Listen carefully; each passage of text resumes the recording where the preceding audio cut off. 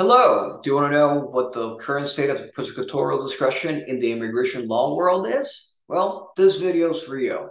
My name is Jorge Molina. I am an immigration attorney based in Dallas-Fort Worth, serving clients worldwide. And today we're going to be talking about prosecutorial discretion, or PD.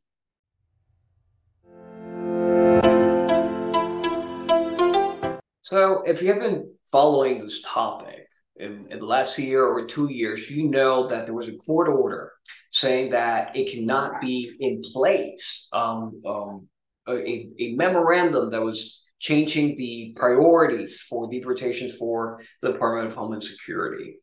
This is known as a Doyle memo. The good news is that the Supreme Court ruled that, in fact, as all other administrations, the current administration can decide how to enforce the laws in the United States.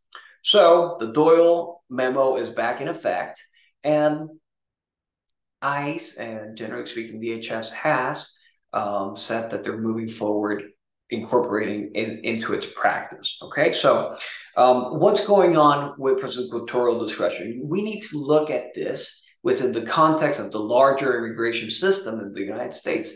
And the reality is this: we have a growing case load throughout the United States in immigration courts with CIS and other offices. So just to give you an example, about maybe 6 to 8 months ago, we had about 100,000 cases pending in the immigration court in Dallas. Now we have approximately 150,000, and that number keeps growing. So we know that ICE offices where we can make the request for PD are overwhelmed. So in my neck of the woods in Dallas, we were just recently told that there's over 100,000 requests for PD. Again, PD can be anything, right? It could be not to issue notice to appear in court. It could be to dismiss a case. It could be to agree on some facts with elements of the case. It could be anything. However, we know that 100,000 requests have been made to the Dallas office. So that is a very big and overwhelming number. So the end result is the following, right? So you can make your request. They are interpreting the Doyle memo based on internal guidelines.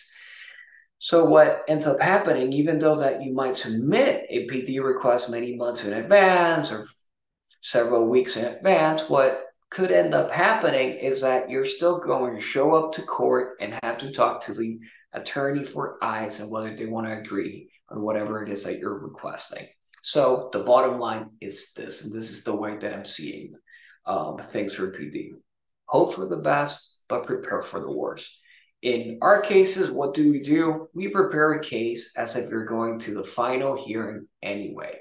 Okay, we're prepared for DHS saying no to our request in court, hoping that they say yes, but even if they say no, we're well prepared.